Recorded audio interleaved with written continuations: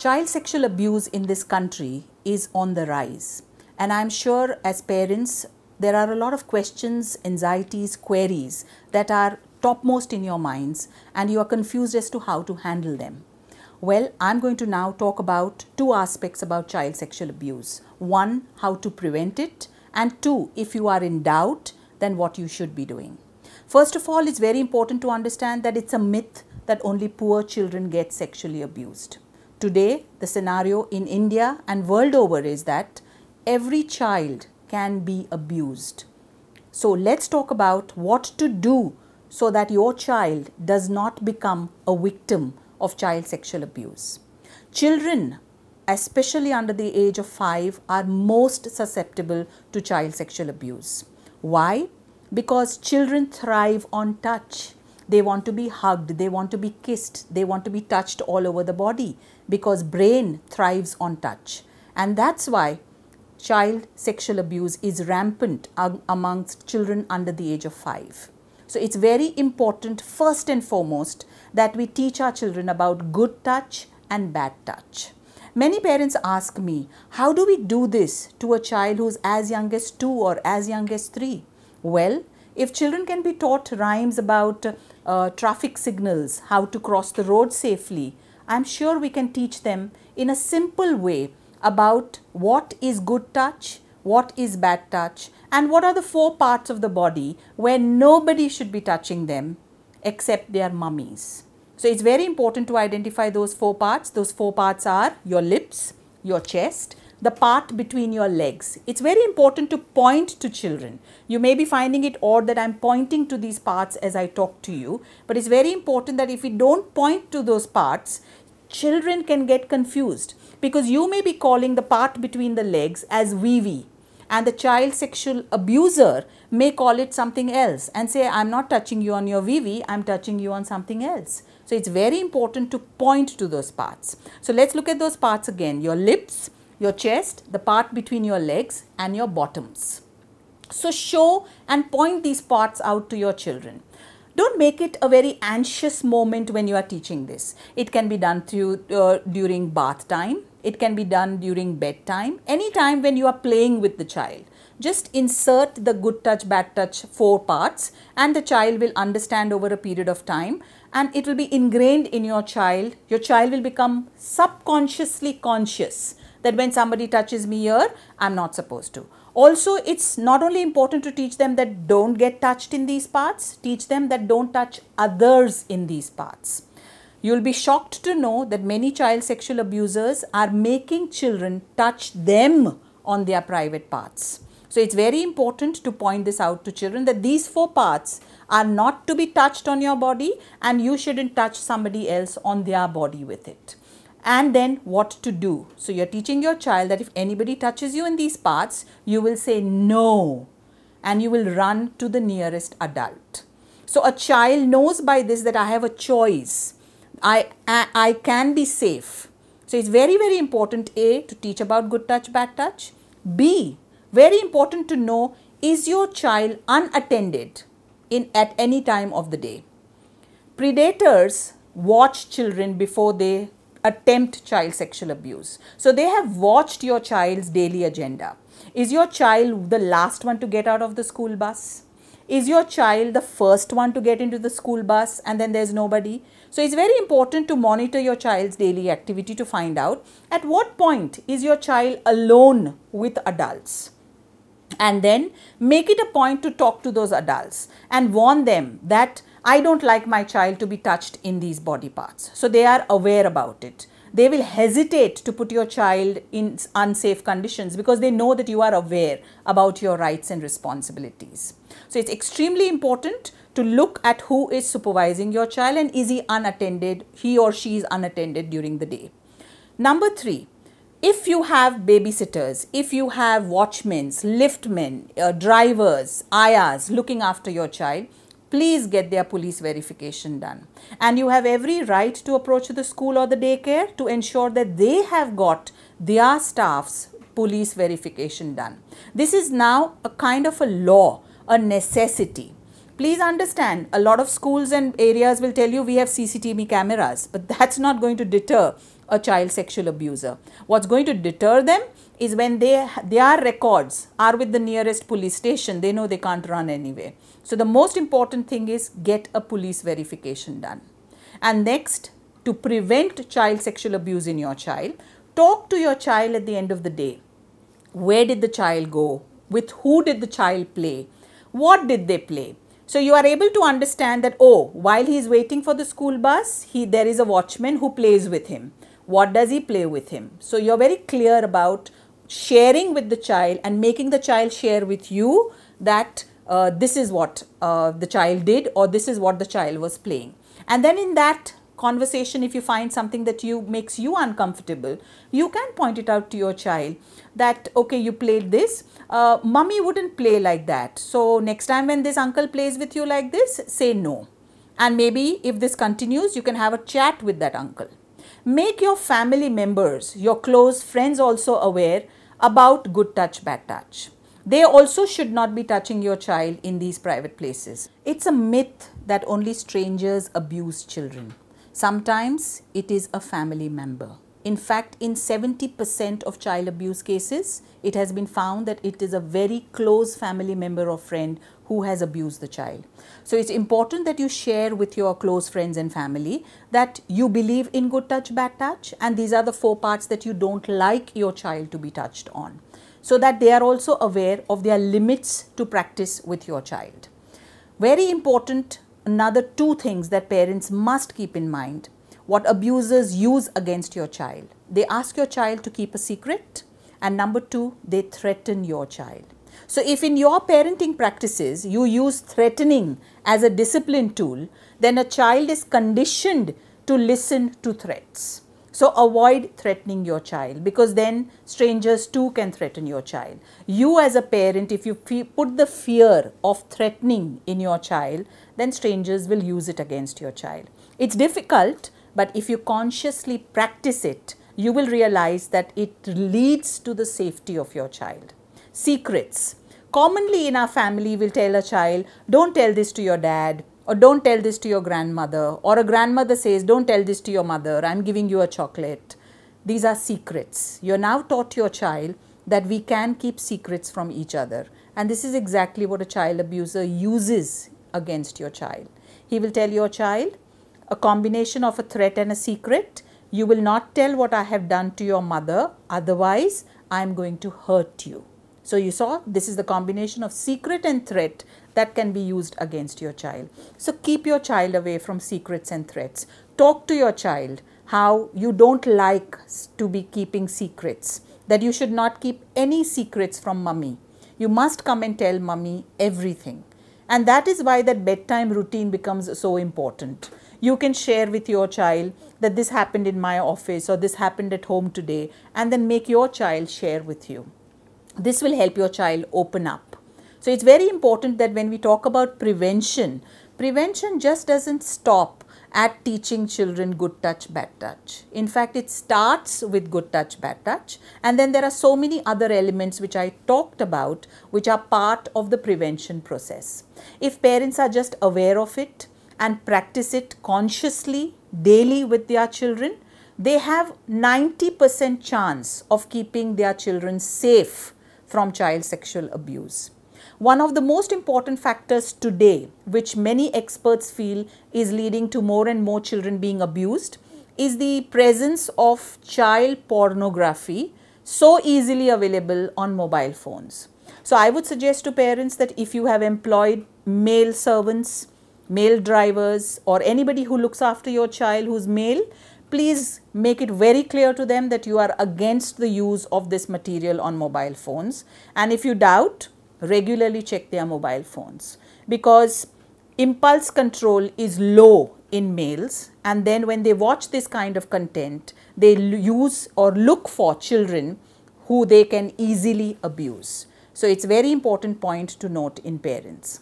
I'm now going to talk to you about if you suspect that your child has been sexually abused, what should you do? First of all, it is something that starts with not believing the child. So never do that. If your child comes to you, seems withdrawn, seems agitated, is cranky all of a sudden, which is not your child's usual behavior, it's time to suspect that something is wrong. And if your child tells you that so and so uncle or so and so auntie has done this to me, your first reaction should be of believing the child. Never say, no, this could not have happened. Don't speak like that. That's rude, or that's insulting. Don't say these words. Your child is trying to open up about a very emotional experience that the child has had. So the first step would be accepting and believing in the child. Listen to the child, whatever the child is saying, and then don't interrupt when the child is talking, because young children, when they are emotionally upset, can talk in broken sentences. They can go on and on for 20 minutes. Let the child vent it out. In your mind, make a few points that you would like to revisit to help understand what exactly happened. If your child just says, so and so touched me, and then withdraws, you can use art therapy, which means give your child a piece of paper and crayons and say, when you were playing with that uncle, can you draw and tell me what happened? You would be surprised when we have done this kind of therapy with even 2-year-olds. We've had 2-year-olds drawing a blob and a line. And when we asked what it is, they said, this is uncle and this is the park bench. And this is where uncle sat with me and touched me. So it's very important to understand that children have 100 languages. Every child may not be comfortable talking. Some children may be more happy with drawing and showing their feelings. So be open to that. If your child, while you are bathing your child, if you see marks that you usually don't see on your child's body, especially in young baby girls, you will see a redness near the vagina. It means something is wrong.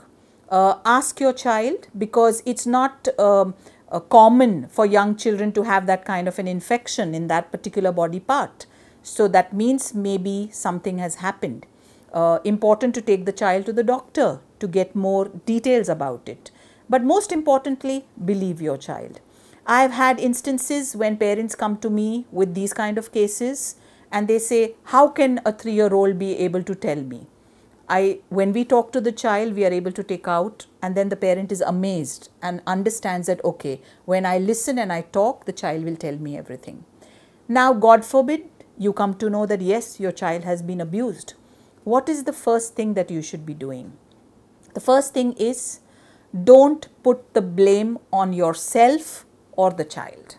Our first instinct when we are upset is, see, I told you not to play with that uncle. Why did you play with that uncle? That shouldn't be your reaction, because your child has already gone through a traumatic event, which maybe the child himself or herself doesn't realize was of trauma.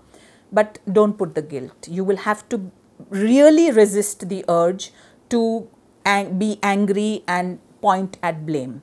Second, please don't feel guilty. Many parents who come to me with child abuse cases extremely break down and feel guilty that maybe because we are working parents, this has happened to our child.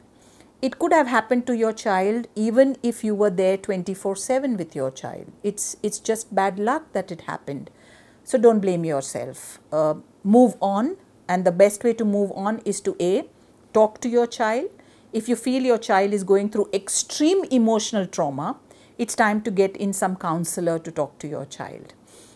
What's your plan now? Do you want to report it to the police? And here is where I find parents hesitating, that they are worried. If they report it to the police, and if the police catches the culprit, and if the police don't give the right justice, and if the culprit is back on the streets, will he take revenge on my child? Well, that is a fear nobody can answer. But think about the other side. You don't report this man or woman, and this man goes on and abuses 20 other children. And how are you sure this man will not tell the next servant that you keep that they are very scared, you can do this to their child, they won't do anything about it? So you have two fears to choose from. Choose the safety of your child. And I'm sure when you take this as a decision between husband and wife or as a family, whatever decision you feel is most comfortable and most in favor of your child, stick to that decision. you can report a child abuse case. India, I think, has the strongest law for child sexual abuse. POCSO is the strongest law. Read about it, Google search it. Your rights and responsibilities are clearly outlined in that law. If you have found out that your child is sexually abused, then you should, I would recommend you should file an FIR, because these kind of perverts need to be brought to justice. Otherwise, we are not doing justice to our young children. So when you do file an FIR, please understand the law is very clear and very supportive of the child. First of all, you don't have to take the child to the police station, so you don't have to worry about that. The law clearly states a lady police officer in plain clothes has to come to your house, and when your child is comfortable, all the questioning will start. Number two, very, very important that you follow up on the FIR. Sometimes police may or may not take it seriously. That's why it's important that you know the right NGOs to approach, because they handhold you throughout the whole process. There are good NGOs like Pratham who do help parents out and who have complete knowledge about the entire legal procedure to follow. So it's very important that A, you believe the child, B, you counsel the child and yourself if something like this has happened, C, know your rights and file an FIR. And D, most importantly, many parents are afraid to file an FIR because the minute something reaches a police station, crime beat reporters come to know about it, and you are afraid that your child's name is going to be splashed all over the media. This is where again the government's POCSO policy, the POCSO law, the Act of Child Sexual Abuse is very clear that media cannot in any way leak out your child's name, where your child lives, which school your child attends, anything that would give the indication of the child's identity. So if you know this right, you would know that you are secure and you are doing whatever you are doing, like filing an FIR, to ensure that the culprit is brought to justice. And it's very important that your child safety is then ensured, because the people who work around you, the people who work with your child know that you would take such extreme steps for the safety of your child. If your child has been abused in the school, maybe by a teacher or a lady attendant or a male attendant or in the school bus, you should not shy away or be afraid of the school. You have to bring it to the notice of the school principal or the head of the school, and go to the principal with relevant facts. How did you find out? What made you suspect that the child has been abused? And then the principal or head of the school has to conduct a fair inquiry, in which you have to be in the loop of the entire inquiry process to understand exactly what inquiry the school has done to find out. I would also say that the school should suspend that staff member till the inquiry is in process. You should demand for that, because your child is going to feel unsafe in school till that staff member is around. So the first thing that schools should do as per law is to believe when a parent comes to them and take action like suspending the staff pending inquiry, conduct the inquiry, keep you in the loop of that inquiry.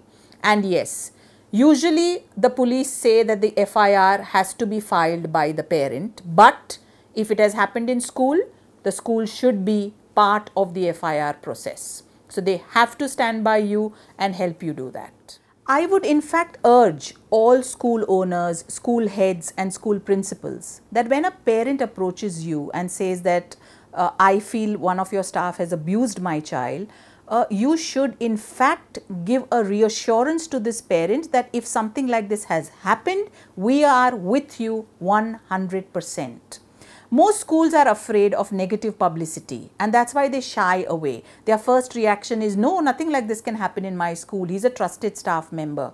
No, remember, when you stand by that parent, all the other parents' trust in you increases. In fact, they feel if the school is so careful, so trustworthy about our child's views or what has happened to our child, then this is the best school.